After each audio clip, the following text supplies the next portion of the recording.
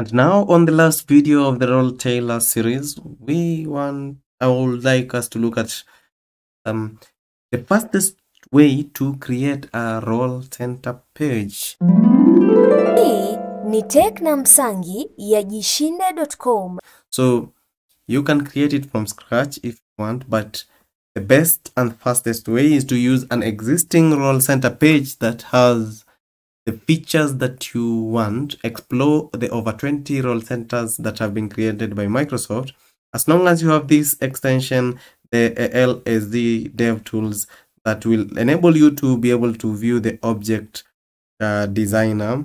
Thanks to the Nav people for a great work in creating this extension. They are now the 65 people. So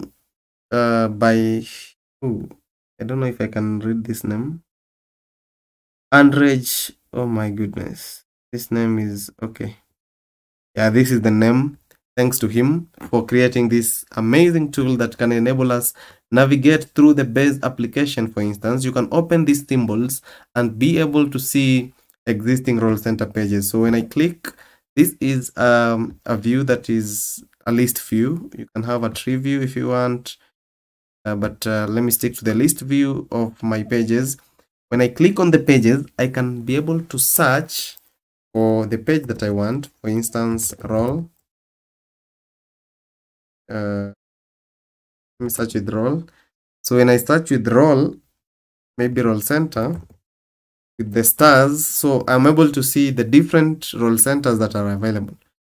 Okay, if I would like probably to copy the administrator main role center, I'll just go to definition and copy this whole page the way it is. Copy it, and when I create a new file at admin RTC mine now, and then for instance I'll have a page that will be, I'll just need to copy and paste this, and then now change the ID to 5110, I believe so, and then just call it admin Role Tailor, something of the sort. Okay, I don't know if the number is right. 50010, 5112. Am I guessing? Okay, this one was 5100. So the last one was 5100. My goodness, what range do I have? Let me say 5150 just for this. What is happening? 5149. Okay, so the page is now ready.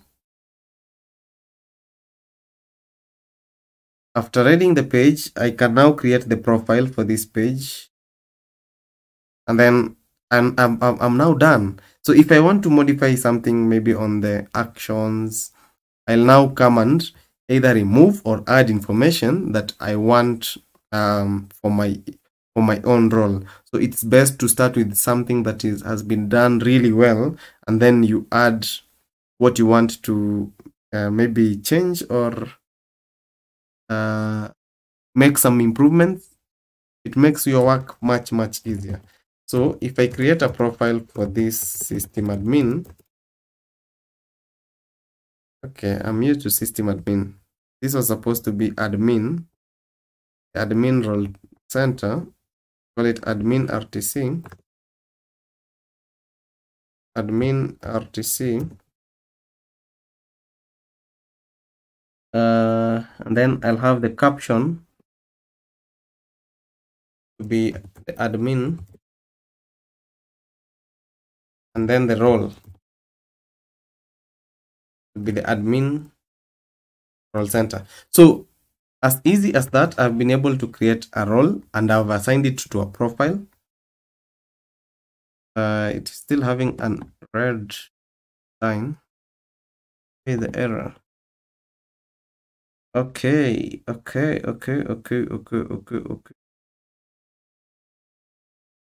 This is supposed to be for on-prem. Let me just delete. Let me just comment that part. We are good to go. What else is have? Okay, so we are now good to go. We'll just build and we'll run the package and change our role to this particular profile.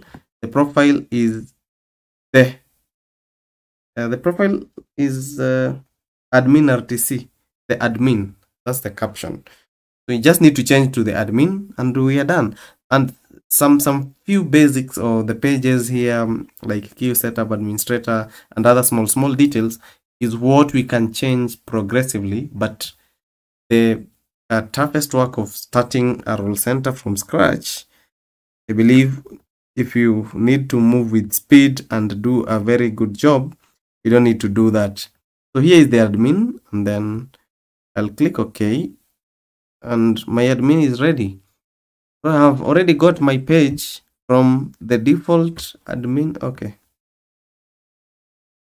Where is it now? Okay, there it is. You have system information, users. Here the users, user groups.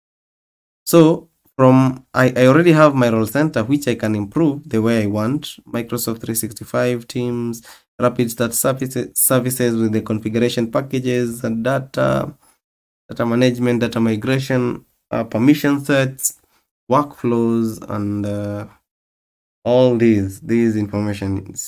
I have just realized that in my role center they didn't add key information like configuration packages, but this is how you can be able to at a very fast rate create a role center and then now modify it to fit to what you want.